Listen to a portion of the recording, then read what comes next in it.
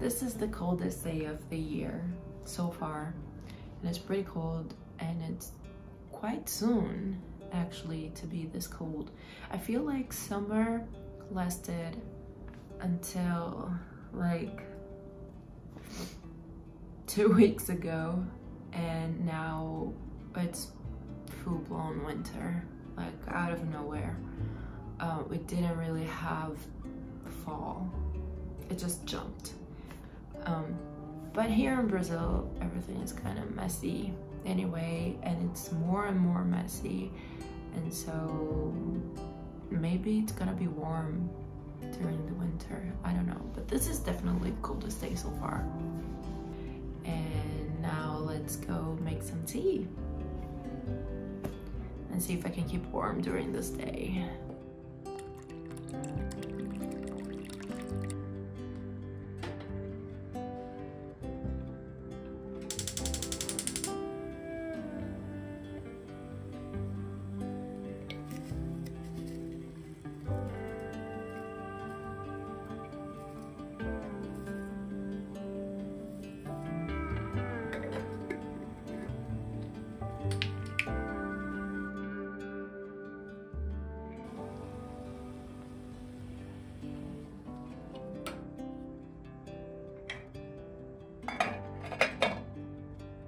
But never mind the cold.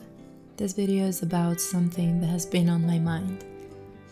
I don't know if it's going to make any sense to anyone, but I've been thinking about this lately. I know I'm usually chaotic because it is hard for me to organize my thoughts and make them make sense, but let's try.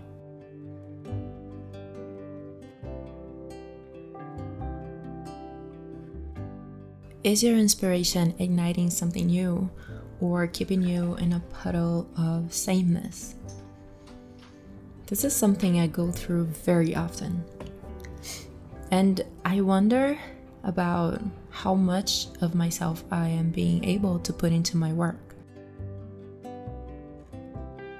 Are my references sucking all my personality from my art? Am I allowing my influences to dictate what is right or wrong, good or bad, not leaving room for experimentation?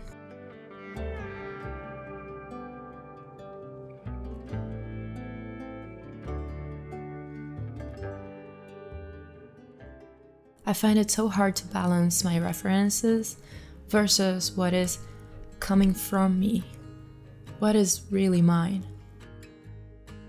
Where do the influence end and my own mind, thoughts, views, and ideas begin? Something can inspire you, and you may agree with it so much that you bring nothing new to the table.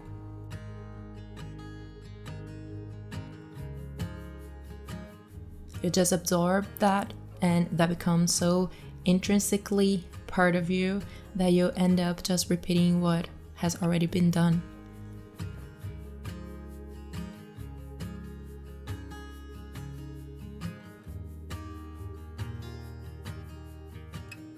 I know I'm guilty of it.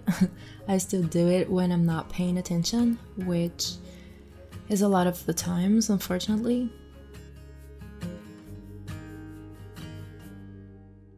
After a long time of reflecting on it, I realized this has a lot to do with self-doubt.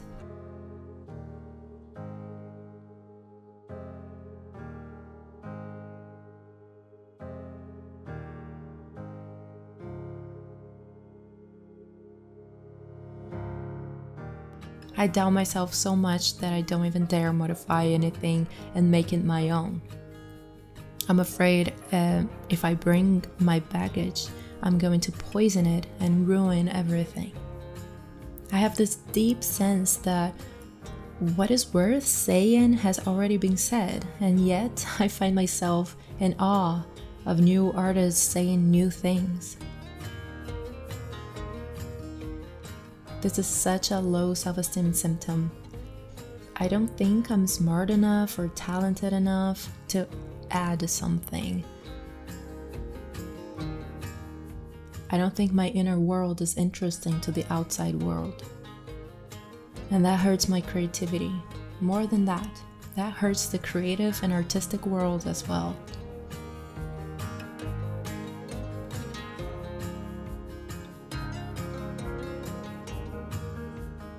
The world doesn't need more of what already exists. The world thrives in constant change and mutation, and nothing really remains still. Nothing remains. So, if an idea is left intact, it disappears. If a concept is left untouched, it dies. If we don't bring ourselves and our own shit to the table, we are doing a disservice.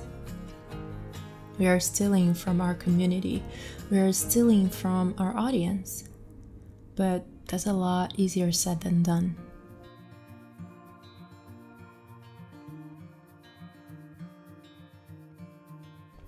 How does one find the courage to bring their own voice into the equation and make something a little bit more aligned with their personality, more in sync with their identity?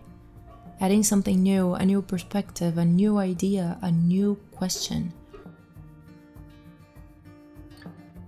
Even though finding ways to tweak things and make them my own is the first thing that comes to mind when I see something I like, I am left with a question unanswered. Sometimes I find the courage and succeed in doing so. Sometimes I become a mimic, a copycat. Other times I don't even try. The latter is more frequent at this point.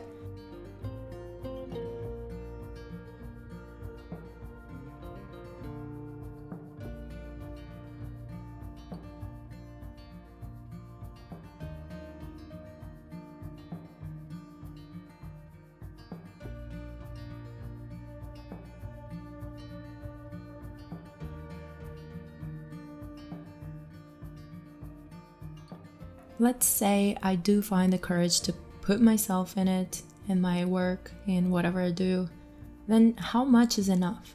How much is enough to keep the essence and not transform it into something that it is not? Where's the sweet spot?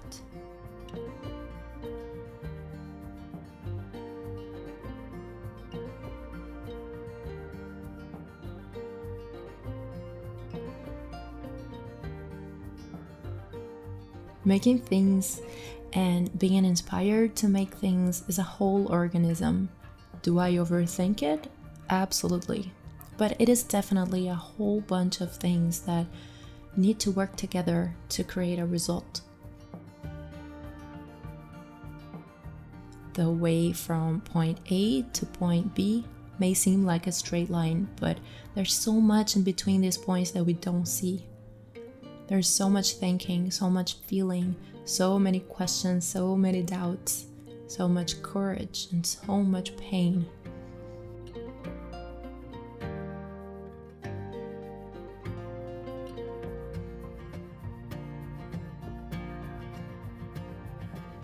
And my question is it worth it?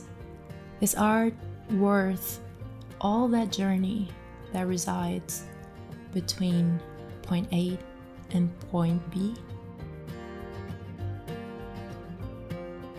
I will let you answer that.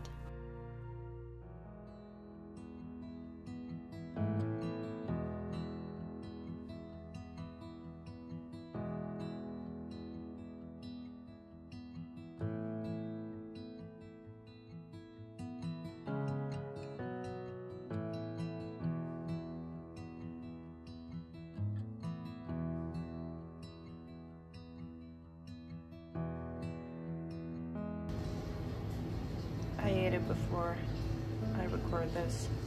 What can I do? It's too good.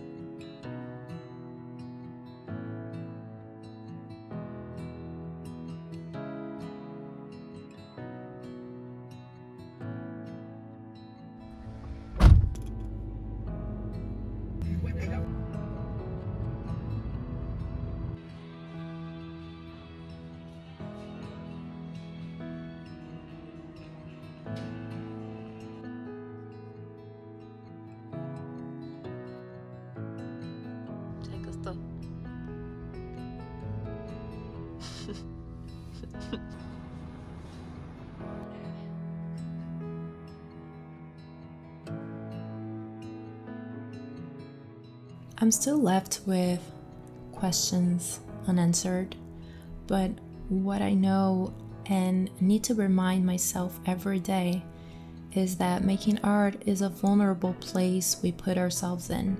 Whether or not we believe in ourselves doesn't matter as much to the world.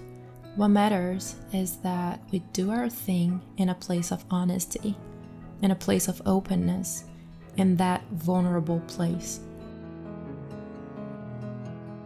That way we can connect with others that feel the same way, experience the same questions, the same emotions.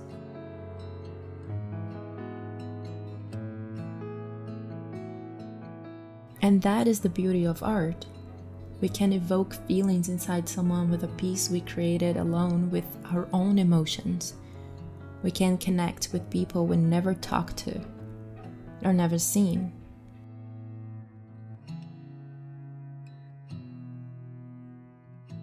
We can make people feel seen and heard and represented.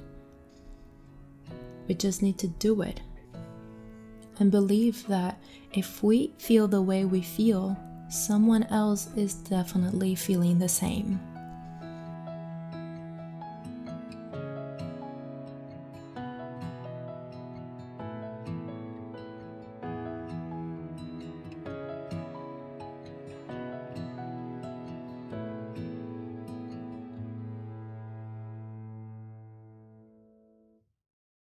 How much of yourself do you put into the work? How do you balance your influences and references with your own baggage? I couldn't say. But as long as you're finding ways of being honest in your expression, as abstract as it may sound, it seems like a good place to start.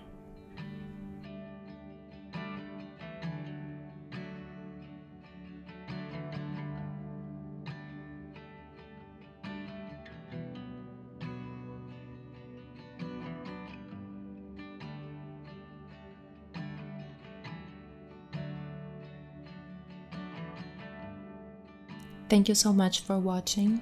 Please like and subscribe. This new format of video is still a struggle for me, so if you have suggestions, please leave them in the comments. I would much appreciate it. I'll see you next time. Be safe. Bye.